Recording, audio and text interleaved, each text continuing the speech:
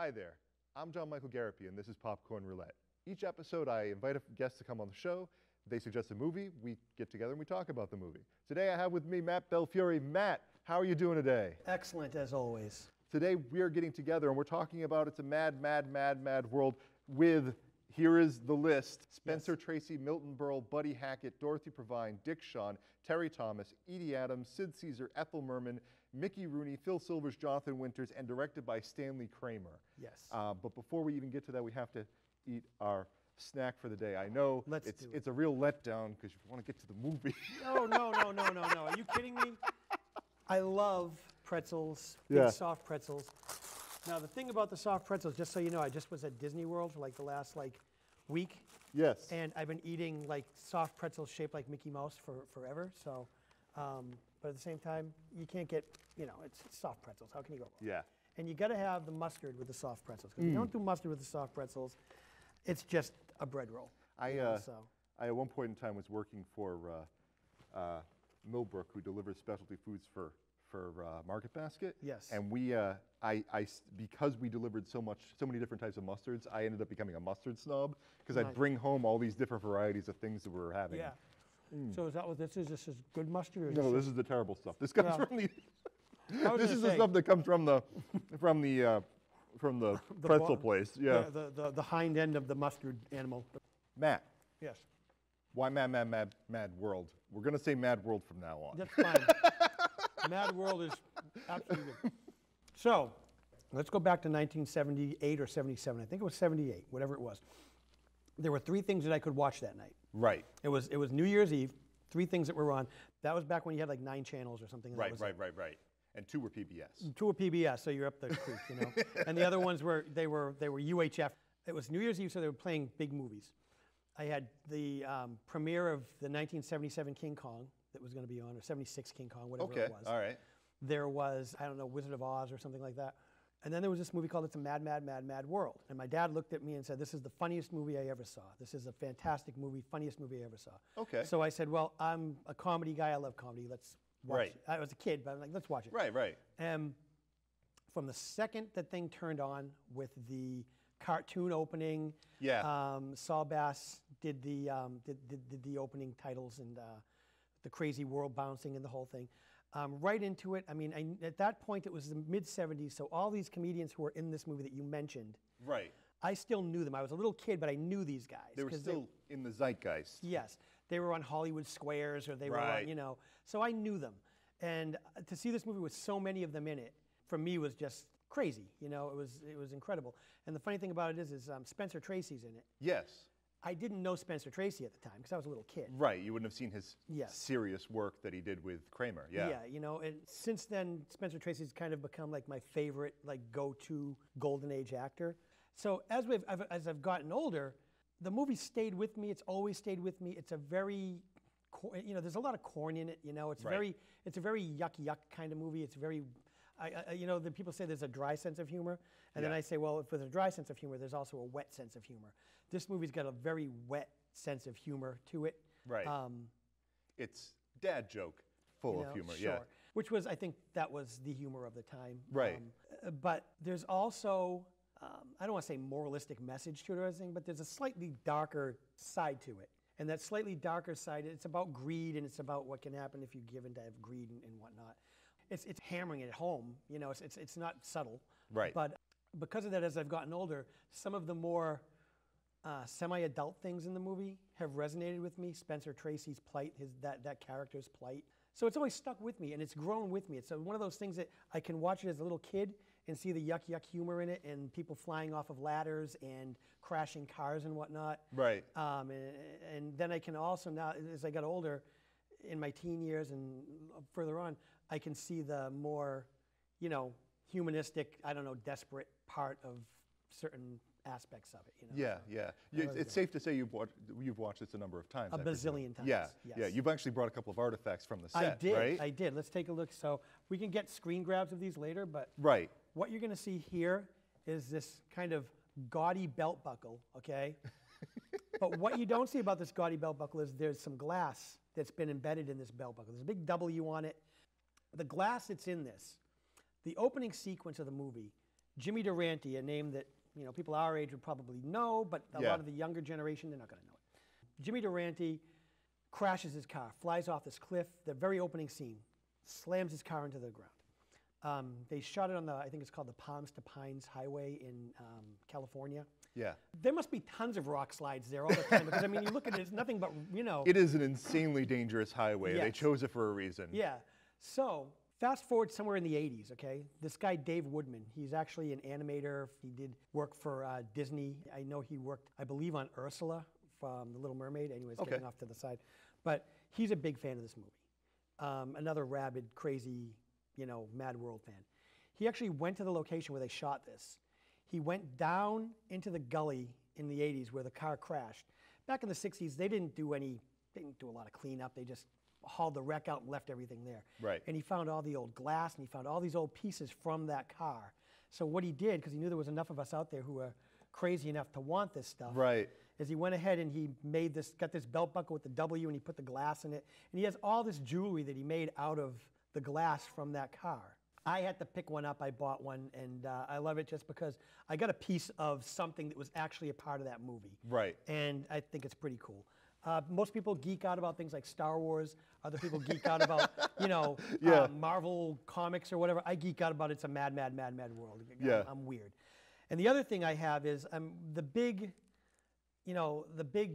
resolution towards the end is where's the money buried? Right. And spoiler alert for whatever you want to say.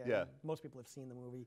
It's buried under a big W. People don't know where the big W is. They're all looking for the big W. The big W is basically 4 palm trees that are planted shaped like a W. And the palm trees were there up until the 70s or whatever. They were pulled out from the location. There was one palm tree left. It was cut down. There was a stump. They started calling it the big comma because it was nothing but a stump. And when they pulled that final stump out, this guy named Price Morgan, who's another crazy, rabid, mad, mad world fan. Right.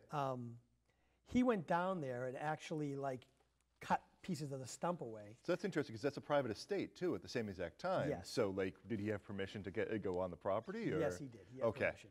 I believe you had permission. I hope you watched this.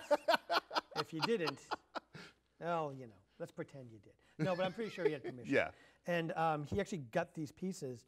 And so I actually have some little flecks of an actual piece of the big W, which for me, again, is really cool. Yeah. I'm a geek about it. What can I say? Yeah. So yeah, I mean those are my memorabilia of the movie. Right.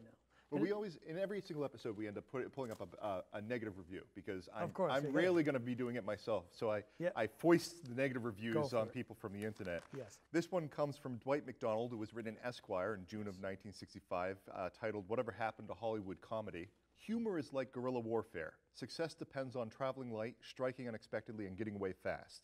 Stanley Kramer's attempt to revive slapstick in It's a Mad, Mad, Mad, Mad World fails for every possible reason, but one that is more like the Battle of the Somme than a Viet Cong raid.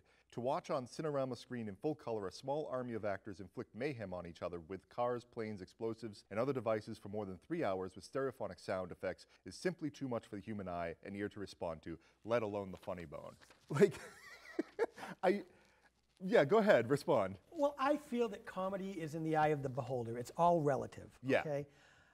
There are people who think Jerry Lewis is the greatest thing on the face of the earth. Right. And there are people who look at that and go, "What the hell is this?" What are you thinking? Okay, this man's isn't just funny at making all. strange faces at you. Yes. Yeah. It's such a subjective thing. Yeah. And I think that if you're a comedian or a comedy writer or anything, you've got one of the hardest jobs in the world because you're trying to appeal to the broadest blanket that you can with humor. But everybody has a different idea of what's funny. Yeah. To me, I think that if you look at what this guy's saying, or there's a lot of reviews like that out there. Yeah. It's one of the most. It's a very polarizing movie. Yeah. There's a lot of people who hate it, and then there's a lot of people who just love it. Either you get it or you don't. You gotta kind of just submit yourself to it. Right. And just be like, look, it's big, it's ridiculous, it's over the top, it's assaulting like a tsunami, it's craziness. It's funny you mentioned that. I have a friend, he actually said, last year, they were playing this in, Cinerama, 70 millimeter. It's not really Cinerama, it's 70 millimeter. Yeah, they cheated. They call it Cinerama, it's not. It's not. Cinerama is 3 actual movie projectors running at the same time to give this real big surrounding depth sort of thing. This was a curved screen, and it was shot with one camera. It was like one of the first, I think it was the first movie that was ever done that way. But I went and I saw it in 70 millimeter with my friend. He had never seen it. And obviously we're there, it's at a revival house. People are gonna, the people who are there are already fans. But the laughter was uproarious. My friend who had never seen it walked out and said, hey, it delivered the goods. It did what it was supposed to do. And I think it does. I think in the long and short of it, it delivers the goods. And again, a lot of it's personal for me, but I think in a lot of cases with comedy's a personal thing. And I love it. And I think when we were talking beforehand about it, I think that this movie, and I've always said this movie is at the precipice of the change in tone in the country. Yeah. And in the national, what we thought was funny or what wasn't. And pre-mid-century, 55 to 60, 50, 60, and going backwards, it was a far more simple, I don't want to say simplistic, just a different feel to it, After that, after 63, 64, it got darker. There was a darker phase that lasted up to it. I think that it also steered the way for like a lot of my generation, which is Gen X. We're kind of a very cynical generation. And I think that a lot of that came from the humor that we were exposed to at the time. Right. This movie has got the feel of a 1950s sort of big, splashy, yuck comedy type of thing. Right. But it's got this really kind of dark. We already see these negative influences because, like, everybody, when we talk about the 60s, we tend to blame the Vietnam War, and we tend to blame the entire Nixon problem, the Watergate scandal. Yeah. But, like, here we are, we're 63, and we're talking about greed. And we're already seeing a major shift in the way the country is looking at itself. Much of it's just, like, walking out of the 50s and saying, like, I thought this was the American dream. We don't seem to be living much better. Well, a lot of people were living in a better lifestyle, but they weren't enjoying their lives more. Yeah, and I think that that's starting to creep in. And I always make this joke to people that I talk to. This movie came out, I believe it was like either like the week before or the week after Kennedy had been shot. Yeah. Okay, so it was like literally 3 days before Kennedy got shot. And then it did really well despite that. But it was just like strange timing. But it was right there. And now if you go just a little bit further, another couple of months, 4 or 5 months into 64 or whatever it is, Dr. Strangelove comes out, which is a very dark satire, nihilistic. It's another one of my favorite movies, but I've always joked that Stanley Kramer in It's a Mad, Mad, Mad, Mad World destroys his entire cast in the end. And Stanley Kubrick, when he did Dr. Strangelove, one-upped him by destroying the entire world. So it's like, you can see a trend happening, but I always felt like Mad, Mad World is really right there where it's like that crossover. And to me, so it speaks to a lot of the stuff that I knew as a kid, but also to a lot of the cynicism that I kind of, was exposed to as a teenager and a young adult. So it's a really weird place, and it's huge. So it's Taking a step back, because we're talking about like the nature of comedy itself. Jonathan Winters, and I'm paraphrasing here, happened to say that I can give you a funny costume, I could give you some really funny lines, and make you do some funny shtick with some physical stuff. I can't make you funny. Like, how are these men and women funny? What makes them funny? Well, I think when you watch this, right, and that's a good point, because if you watch this, there's a really cool dynamic that goes on in this movie. Stanley Kramer's wasn't a stereotypical comedy director. He was a dramatic director, did these message movies, the whole thing. He got a script written by one of the greatest screenwriters of all time, William Rose, and his wife, William and Tanya Rose, wrote this script. He also wrote the original Lady Killers. He wrote a lot of The Russians Are Coming, The Russians Are Coming. So he had this script. He wanted to make a comedy. He wanted to make a gargantuan comedy. He brought in all of the comedians that he could get at the time. Most of them were television comedians. Because they were television comedians, most of them, not all of them. Mickey Rooney really wasn't a television comedian. He was more of a comedic actor, maybe. Ethel Merman, too, But back then, when they did their stuff in the 50s, it was all live. Right. So they had to, know how to make people laugh by just making a face. Because you're live. You're going to be in front of millions of people every week with brand new material. You got to get good at being funny. Right. And all of those people, if you watch them, Milton Berle is mugging. He's trying his best to upstage everybody. He is always the last man on camera. Always the last guy on camera.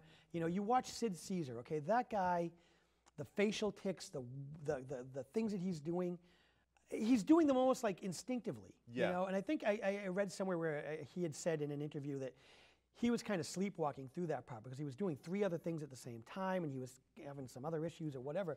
But he said that, you know, he kind of slept-walked through that. And I look at that performance and I'm like, this is one of the most... It's a strange sleepwalk. Yeah, you know?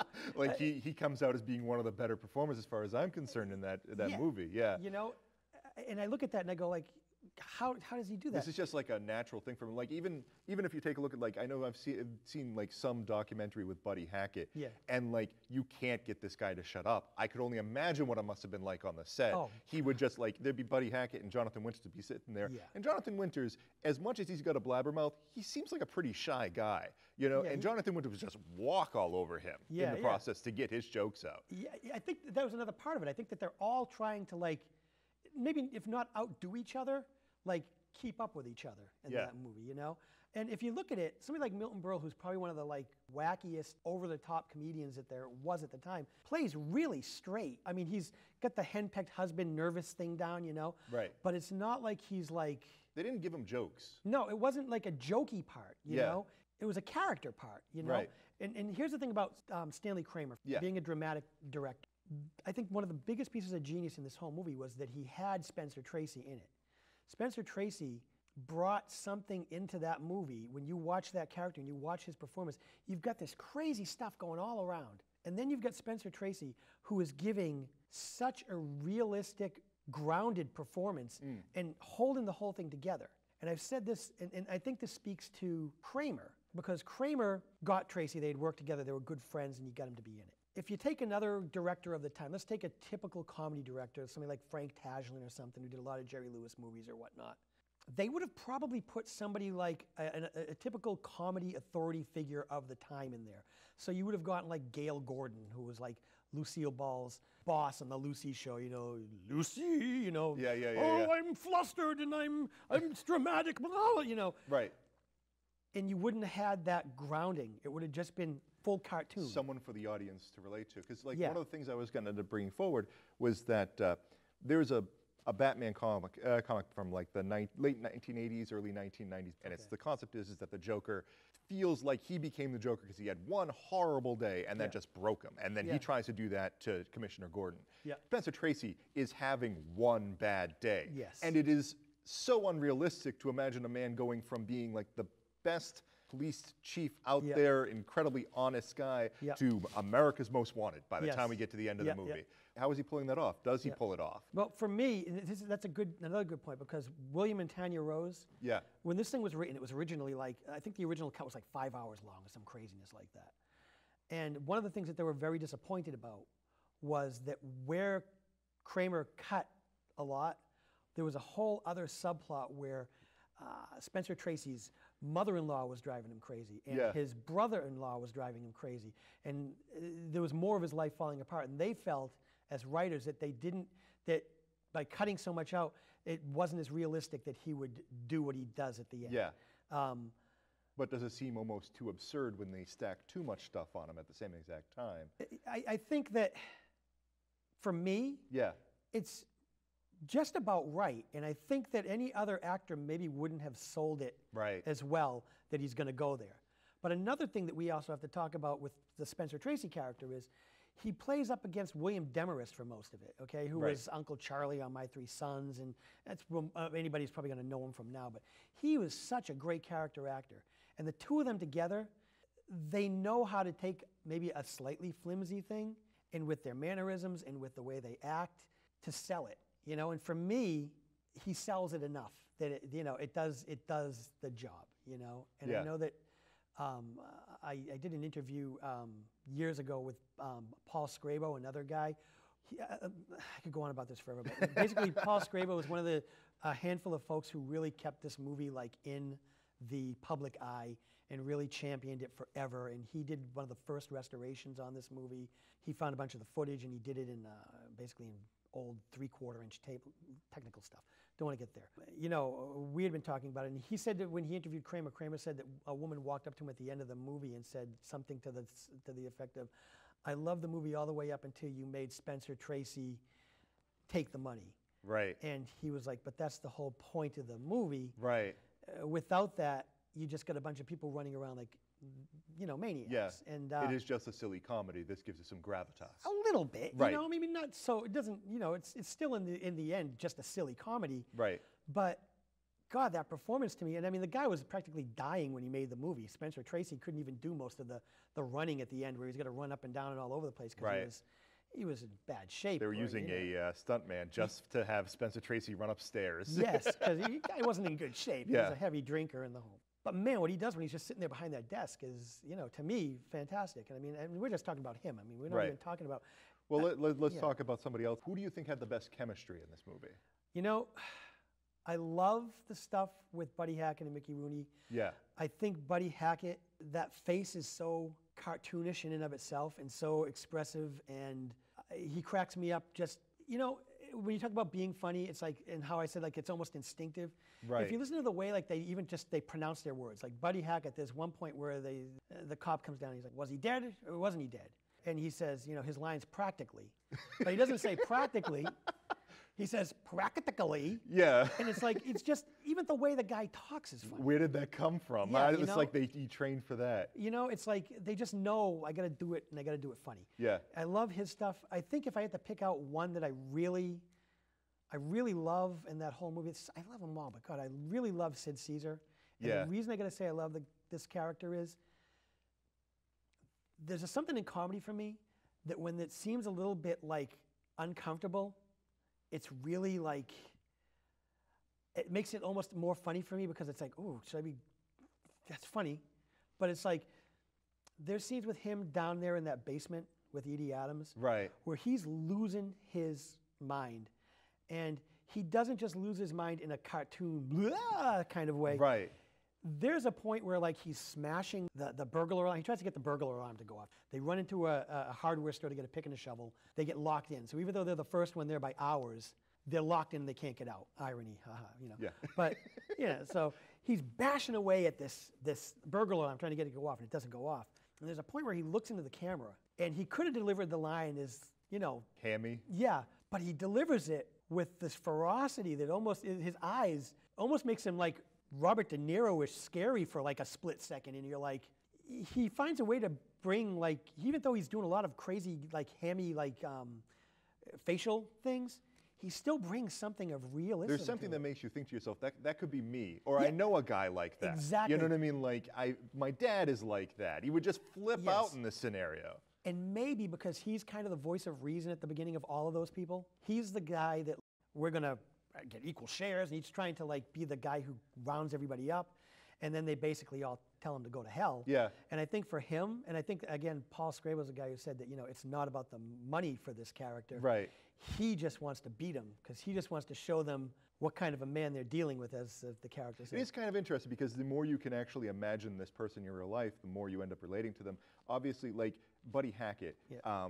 he's funny to watch, but at the same exact time, I don't know many Buddy Hacketts, Yeah. but I certainly know people like Sid Caesar. I know Exactly. people like Jonathan Winters, Yes. who's just like, no, we have to report this money to the IRS. And Yes. it's no, don't do it. How can you do that? How can you? He's looking at him and saying, "This is tax-free money. If Yeah. you go and dig this money up, that's stolen money. It's tax-free money." And he looks at him and he says, "Well, we got to report it to the government, otherwise it's stealing." And about Jonathan Winters' performance, everybody always talks about the garage scene, how he destroys the garage and Right. the whole thing. I love that scene. I've seen it a million times. But that is Stanley Kramer's performance. That is Yeah. the stuntman's performance. Exactly. For me, though, for somebody like him, he's so, for Jonathan Winters, reserved. I mean, Yeah. he's not doing a lot of shtick, and what he does is subtle. Like Phil Silvers picks him up. He picks him up driving on the little girl's bike, and then Phil Silvers, tricks him and says, "Okay, you better pick that bike up. Somebody's going to stumble over it in the dark, in the middle of the desert." Takes off on him. He realizes he's taken off on him, and he loses it. But again, he doesn't lose it in a way that's like, he loses it in a more angry way than it's funny as all hell. Right. But it's angry too, and Yeah. there's something real there. And I attribute a lot of that to Kramer because he was a director and he had to direct the tone of these people to some extent. Had to figure out how to get these great performances out Yeah, of them. you know, and yeah. Matt, we burned through our time here. Sure, it took us like no time to do it, but Yeah. you probably would want to talk about the studio and what's going on here at HC Media Sure. before we actually Yeah, we could say a swing little outta bit here. about Yeah. what's going on. You know, we've got, you know, Harbor Place location that just opened up down there called Studio 101. Yeah. Which, you know, it's a training facility. It's a performance venue. It's a full studio. So there's a lot of fun things going on down there. There's tons of stuff going on around here. There's, you know, something along the lines of 30 shows just like your own that go on every month, are recorded by the wonderful Sarah Blackstone. Sarah. Hey, Sarah. There's a lot of all the stuff that we do here. You know, we cover every event that happens in this city, whether it's a chamber event or whether it's a political event. Or we try to do our best to do as much as we can. And if any of you folks out there want to come down and become a member and have a show just like John Michael Garapi here, Hey. please show up. It's very easy. Talk to Tiffany Vegan Stearns, our training coordinator. She'll get you in here. She'll teach you all the things you need to know, get you to sign away your life and the paperwork that we give you, and then it's game on. Yeah. Well, that was our show. Hey, it was great having you. It was great having you on, Matt. If you enjoyed this, subscribe to our channel, give us a like, go to havercommunitytv.org, but you can also find us on YouTube. Take care now. Bye-bye.